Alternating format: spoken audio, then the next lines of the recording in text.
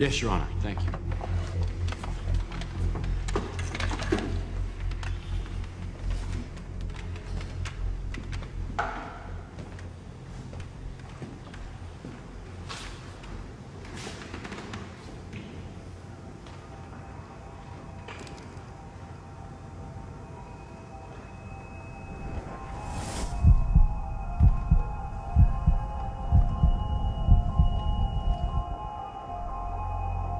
What the hell is he doing?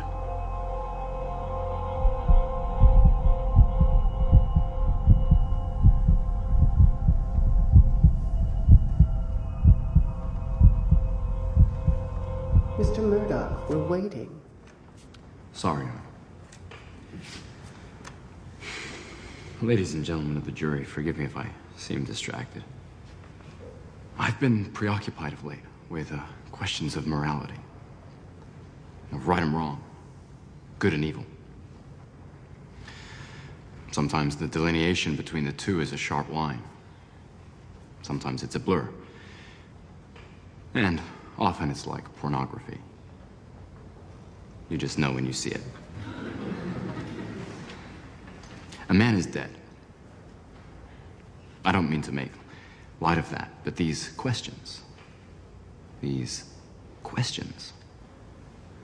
are vital ones, because they tether us to each other, to humanity. Not everyone feels this way. Not everyone sees the sharp line, only the blur. A man is dead. A man is dead. And my client, John Healy, took his life. This is not in dispute. It is a matter of record, of fact. And facts have no moral judgment. They merely state what is, not what we think of them, not what we feel. They just are. What was in my client's heart when he took Mr. Prohaska's life, whether he is a good man or something else entirely, is irrelevant. These questions of good and evil, as important as they are, have no place in a court of law. Only the facts matter. My client claims he acted in self-defense. Mr. Prohaska's associates have refused to make a statement regarding the incident. The only other witness, a frightened young woman, has stated that my client was pleasant and friendly, and that she only saw the struggle with Mr. Prohaska after it had started. Those are the facts. Based on these, and these alone, the prosecution has failed to prove beyond a reasonable doubt that my client was not acting solely in self-defense. And those, ladies and gentlemen of the jury, are the facts. My client, based purely on the sanctity of the law, which we've all sworn an oath to uphold, must be acquitted of these charges. Now, beyond that, beyond these walls,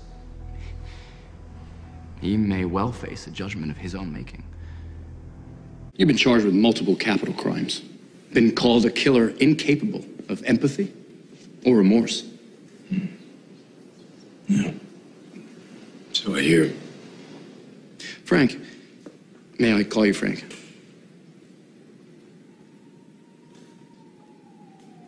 Yeah. Frank, we've heard a lot about neurochemistry and psychology and all things unfolding scientifically and otherwise inside your brain. But I just have one question I want to ask. What happened that day? The day your family was so tragically killed?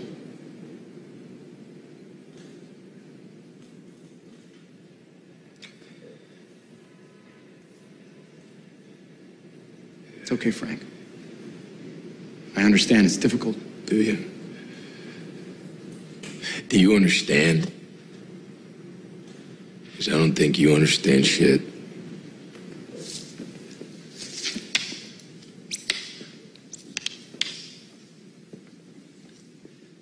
Like permission to treat the witnesses hostile, Your Honor? Granted. All right, Frank. You don't want to tell us? I'll tell you. I'm going to tell you exactly what kind of man you are. You're the kind of man this city needs. Because, ladies and gentlemen of the jury, we all know this city needs help. Needs it now. Not tomorrow, not next week, not when the day comes when the corruption that Wilson Fisk left in his wake is flushed out for good and the police force is finally back on its feet. We need it now. This city's been sick. And the cops, they can't fix it alone. We all need men and women who are willing to take the fight themselves, the kind of people who risk their lives so that we can walk safe at night in our own neighborhoods. The ones our esteemed district attorney here is trying so hard to destroy. New York needs these people. We need heroes. Order. The help they offer. And the hope that they provide. Frank Castle wanted to help, but he took it too far. He shot people. He killed people. It's against the law. And he broke that law many, many times. Now, I don't like him any more than you do, but here's the thing. He's not a common criminal. He's not malicious in intent. Frank Castle is actually a good man. He doesn't know the difference between right and wrong anymore, and he doesn't need punishment for that. He needs help. Our help.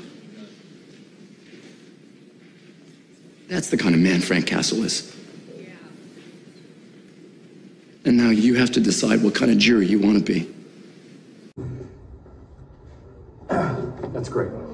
Thank you. Well, I have some good news, Peter. I don't believe any of the charges against you are going to stick. Wait, seriously? I knew it. Oh my God, Mr. Murdock, thank you. Thank you. That's amazing.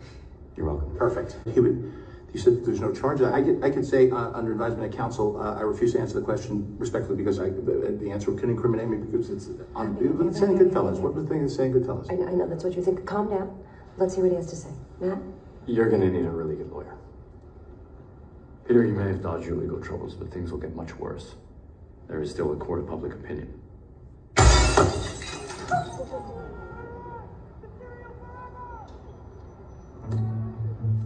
How did you just do that? I'm a really good lawyer.